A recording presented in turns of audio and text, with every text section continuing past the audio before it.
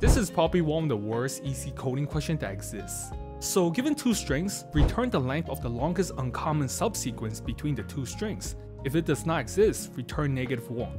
Now a subsequence is a string that can be generated by deleting 0 or more characters from the original string while maintaining the ordering of the characters. So in this case, Google is a subsequence from the original string. Now an uncommon subsequence is a subsequence that only exists in one of the strings.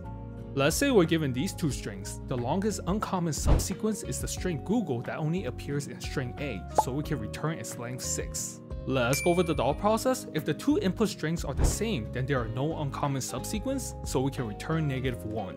Now, if the strings are different, either of them can be the uncommon subsequence. We can just pick the longer string and return its length. Let's implement the function find longest uncommon subsequence length, taking in the two strings. If the strings are equal, return -1. Return the larger value between the two lengths.